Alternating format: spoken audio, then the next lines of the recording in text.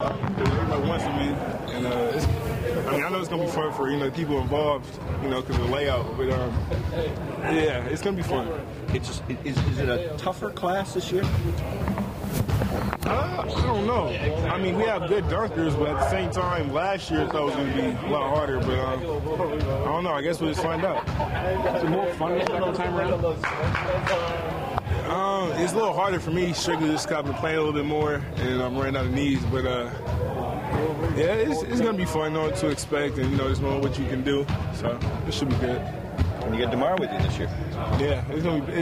At least we got more than one person going this year, so it's really gonna be fun. Are dunks getting to the point where it's just hard to figure out new things after a while?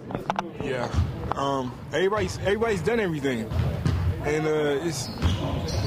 I don't know. It's like how many times you do the same dunk before people get tired of it. So I don't know. It's hard to come up with new dunks, but at the same time, you always find something a little different. How do you work around that? What do you do to find new stuff or think of new stuff? YouTube, asking people, video games. I don't know. You just kind of it comes from everywhere. You just kind of have to look out for it or just think of it.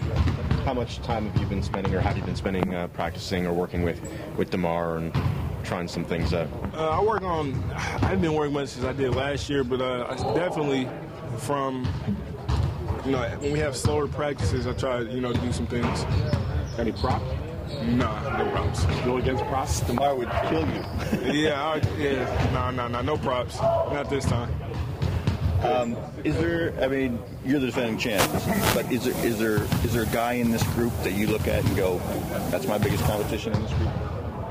I think everybody in the dunk contest, because there's a reason why they in the dunk contest. So I don't know. I mean, I haven't seen a lot of people jump, but everybody's kind of a threat.